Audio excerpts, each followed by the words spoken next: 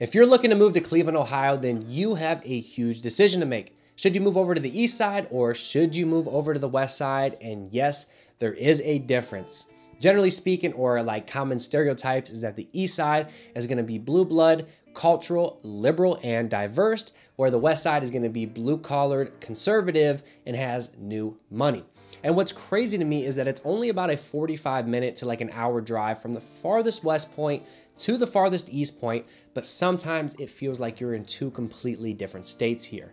Make sure you stay tuned all the way to the end of this video because I will be revealing some major key similarities and differences between the two sides and hopefully answer the million-dollar question, which side is right for you? You gonna be an east sider or are you gonna be a west sider? What's going on, everybody? Alex Colasar here with Century 21 here in Northeast Ohio. And if you're looking to move to the area, make sure you send me a text, phone call, email, because no matter how you want to get a hold of me, I got your back when moving to the area. Now, the greater Cleveland area is actually divided by the Cuyahoga River. And for a lot of people, I've noticed you're having trouble pronounce it. It's not Cuyahoga. We have Cuyahoga County and the Cuyahoga River here, and it really splits the greater Cleveland area into two separate spots, hence the east and west side. And really this divide all started back in 1836 with the Cleveland Bridge War.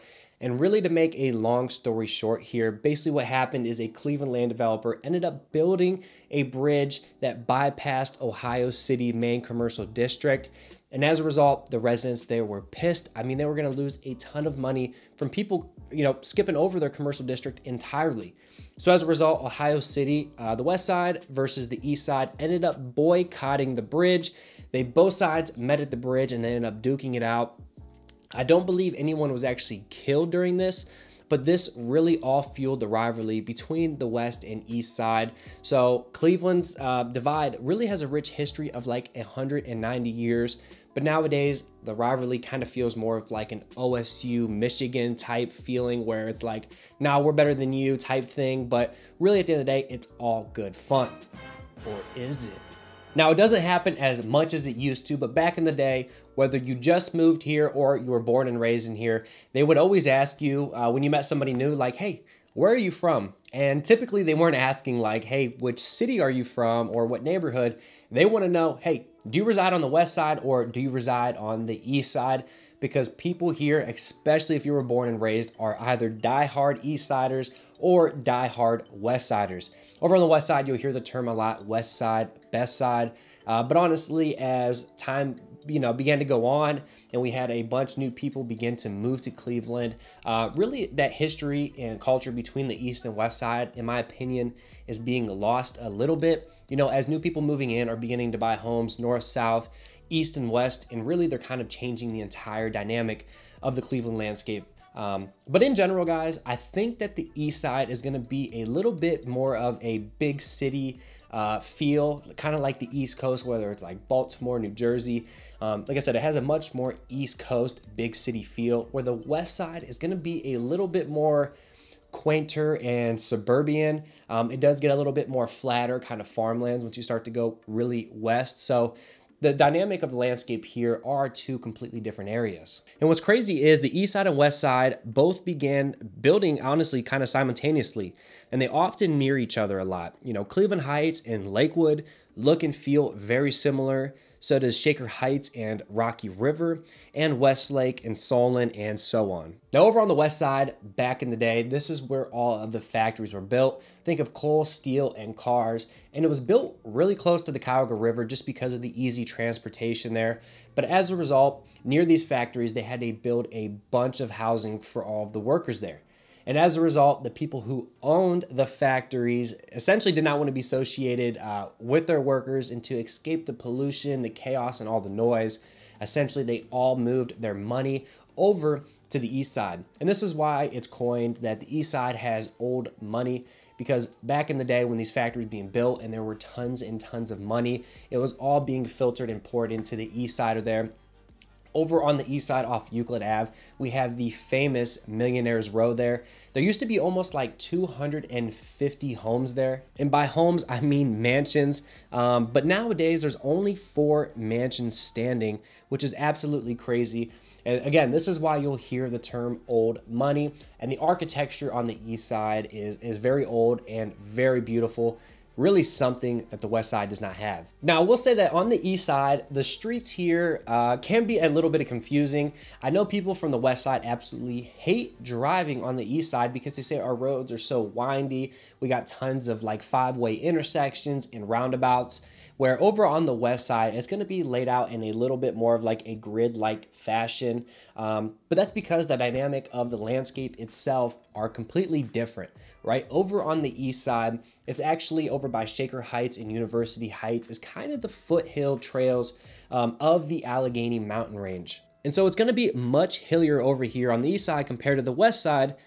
And on the west side, it's really the start of the Great Plains. So on the west side, it's gonna be pretty flat, where over on the east side, you're gonna see a bunch more rolling hills. And as a result, they obviously had to build roads a little bit differently here. Now, when it comes to transportation, I gotta admit that the west side has way better highway access when compared to the east side, where the east side is a little bit like highway landlocked, just because they don't really have as many highways connecting their outer suburbs into that downtown area.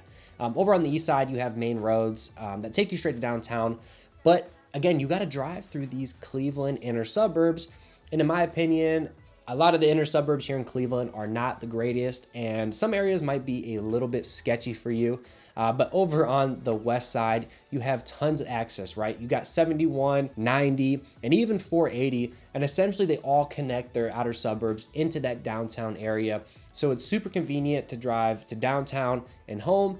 And as a bonus, you don't have to drive through all these neighborhoods that might be a little bit sketchy, hit all these stoplights and whatnot. So if you're looking for quick highway access, definitely hit up the west side.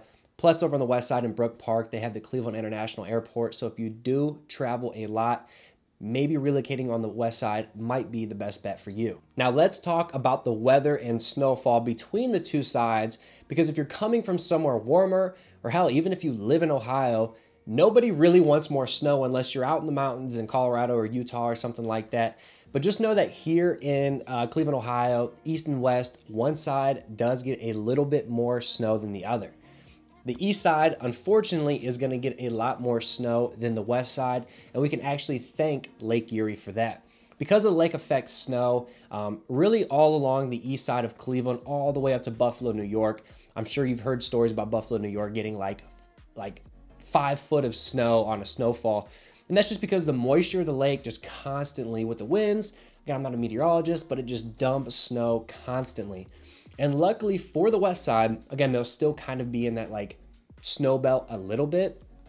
They just don't get as much snow. And you'll see funny pictures like this all the time where people on the east side are struggling, you know, plowing driveways and whatnot. Then over on the west side, obviously it's going to be cold, but they're out grilling and stuff, having a good time. So you'll notice a lot of people too, when they travel from either east to west, typically for work, right around that I-77, almost like right in the middle, you'll see sometimes a like wall of snow, like you're driving into a storm, separating that snowstorm from the sunny skies. If you've ever been somewhere tropical, kind of like Florida, for instance, you'll be sitting in a boat out on the lake, and then you'll see this huge rain cloud go by, completely misses you. And it's kind of the same thing here, right? You might have a lot of scattered snowstorms on the east side, so it's going to be completely different. Now, over on the west side in North Ridgeville, on average, they get around 52 inches per year of snow, where when compared to Chagrin Falls on the east side, they get an average of 82 inches per year. Now, for only being like a 45-minute drive apart, that's a 30 inches of snow difference. So if you're coming from somewhere warmer, hey, relocating on the west side might be the best bet for you as well. Now, let's hop into some direct comparison between the east and west and see which one's right for you. Now, over on the east side, we got all the sports venues because downtown is pretty much on the east side. I mean, we got the Q, Jakes Field, and the Brown Stadium as well. And the east side also has the Playhouse Square District, the Great Lakes Science Center, and of course, the one and only, the Rock and Roll Hall of Fame. University Circle is also over on the east side, and it's home to multiple and major world-renowned museums, such as the Cleveland Museum of Art, got the Cleveland Museum of National History, and of course, the one and only the Severance Hall, which is actually coined as one of America's most beautiful concert halls. Cleveland's east side is also home to some numerous institutions of higher learning. We got Case Western Reserve University over here, the Cleveland Art Institute, and of course, the Cleveland Institute of Music. And let me tell you, the architecture on the east side is extremely beautiful, and you almost feel like you're in an old Eastern city, but again, with that big town feeling, where the west side is going to lack a little bit when it comes to that architecture. And that's also why it's coined as the phrase as having new money. And that's because as you know, it began developing and whatnot, a lot of the suburbs are going to be built in the early 50s and whatnot. So a lot of the places over there are going to be a lot newer. Now, while the west side may not have like all this gorgeous architecture, I will say that they're huge into local art and art museums. As you're driving down the street, you'll see tons of art murals on the side of buildings and whatnot. And really, it gives the towns over there a really eclectic and trendy feeling. By the Market Square, they got a cool mural called By Hand. It's actually right next to the West Side Market, which is absolutely stunning. And they literally almost have the exact same replica in the Grand Central Station there in New York. Now for like 42 bucks, you can go through, take a food tour, and you can try endless amounts of food here. Then just west of downtown Cleveland, you got Detroit Shoreway. And over there, they got the Shoreway mural here. Detroit Shoreway is really a gentrified neighborhood that is really up and coming, and honestly, I've seen some very, very expensive condos be put up there. I saw one for $800,000 and one just shy of $1 million. I mean, they honestly look like something that belong in like LA or New York. So it's really cool to see a lot of people filtering a lot of money here into Cleveland, because the city doesn't get a good name for itself, but over the years, honestly seems like ever since the Cavs won that championship, Cleveland has totally been on the rise up. We've seen a lot of young professionals and families relocate over to here to Cleveland, Ohio. Now over on the east side, I think the Waterloo Arts District is probably the most comparable, but it is pretty far north here. But on the west side, I mean, there are countless, and I mean countless murals to check out. I only named a few that I really came across, so I'm sure that's like 1/1000th of really what's out there. So if you're coming to the city, make sure you drive around and check out tons of these awesome neighborhoods. Now let's talk about the young professionals and the millennial population here, because Cleveland has a ton of trendy areas that are really appealing to these younger demographics here. And I gotta say, most of them are gonna be found on the west side here. We're talking Detroit Shoreway, Lakewood, West Park, Ohio City, and Tremont. These are probably going to be the most trendy and walkable neighborhoods, and you can see they're relatively close to downtown here. And the nightlife here in these areas are probably one of the best. You have so many local bars within these certain neighborhoods, ton of trendy restaurants. So really, it's a fun spot to go hang out with friends and even family. Over on the east side, you're not going to see as many like walkable neighborhoods or trendy spots. Maybe Coventry Village probably has like one of the most best nightlifes over on the east side, besides the downtown Cleveland area. Now, outside of those trendy areas over on the west side, I will say that the west side is going to be, again, a little bit more flat and a little bit more of cookie cutter style homes here. The homes were kind of just built up very quickly. Not to say that they're in bad condition at all, but I will say that the dollar for dollar, you probably can get a little bit more house over on the west side when compared to the east side, which is going to be typically a little bit older of a home style over there. But dollar for dollar, west side probably can get you a little bit farther. And I will say there's a lot more affordable houses over on the west side too that are in low crime areas. It seems like with the east side, a lot of times that areas with like affordable housing are typically going to be in areas with a little bit higher crime. So there are a ton more houses that are under $200,000 over on the west side to choose from. So if you're looking for a house kind of under that $200,000 mark on the west side, I definitely recommend checking out Brook Park, Parma Heights, Old Brooklyn, and Fairview Park. Now over on the east side, I definitely suggest checking out University Heights, but the taxes here can be quite high. South of Shaker, same thing, Mayfield Heights, and South Euclid. Now, if you're looking to move to Cleveland and you are not single and you have a family, maybe moving to a school district is very, very important to you. And in my opinion, and from what I'm seeing as far as school ratings here, East Side definitely has a leverage over on the West Side. The East Side has so many great school districts, with Solon being named as like the best school district in all of Ohio. You also have Beechwood, Hudson, Orange, and also Chagrin Fall District. They're all going to be some of the best in the state here. Now over on the west side, you definitely got to check out Bay Village, Rocky River, and Avon. These are by far going to be your best bets when it comes to safety and also the awesome school districts. But here in Northeast Ohio, I feel like it's very, very affordable, and that's what we're kind of coined as, like a very affordable place to live, you know, when compared to the bigger cities like Phoenix or Dallas or Baltimore or something like that. I mean, we're not even on that radar as far as prices, but I will say here in Northeast Ohio, if you're looking for a area with a great school district, you're probably going to pay a pretty penny for some of the houses here, and they're not going to be as cheap as you probably think they are. For one of these houses in these awesome school districts, you're looking anywhere from like $300,000 to like $400,000, all the way up even to like that $700,000 mark. So it definitely can be expensive, but again, you're paying for that great education, the safety, and of course the comfort of living here. All right, now we made it to the part in the video where I'm just gonna summarize as many things as fast as possible in a direct comparison. All right, so let's go. Number one, if you travel a lot for work, maybe moving on the west side near Brook Park might be your best option. The east side, you're definitely gonna be around a 30 to 50 minute drive, depending on the traffic here. Number two, the west side has way better highway access, so it's much easier to get places a lot quicker, where on the east side, you're definitely going to be taking some windy roads, some stoplights, and some of these busier roads to get into the downtown area. Not a whole lot of highway access here. And number three, if you're looking for a super trendy area, so to say, I definitely recommend checking out the west part of Cleveland there.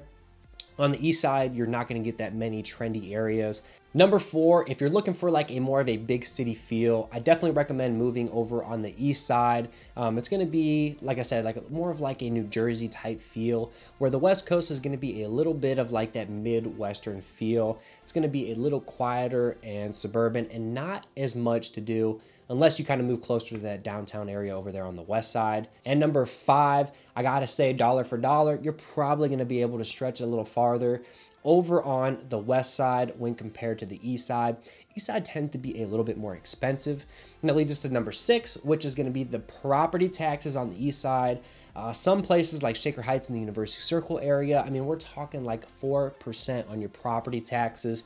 And best believe it's going to make your houses, you're not going to be able to afford as much, right? So over on the west side, property taxes tend to be a little lower. I mean, we're talking like 2% to maybe like that 3.5%. So you're going to be able to stretch your dollar for dollar a little bit farther, like I just said. And number seven, the east side of Cleveland, we're talking East Cleveland, not necessarily the east side, is actually the poorest city in all of Ohio. And it also is like in the top 50 poorest cities in all of America. Now, the people on the west side completely associate the east side of Cleveland as being a really dangerous area just because of East Cleveland, when that is not the case. And number eight, the last thing I got for you is that the east siders tend to be a little bit more like stuck up or snobby. At least that's what the West Siders say. But I appreciate you guys for watching. If you have any questions or concerns, make sure you leave them in the comments, or make sure you send me a text, phone call, email, because no matter how you want to get a hold of me, I got your back. We're moving to the area. I appreciate you guys for watching, and I'll catch you in the next video.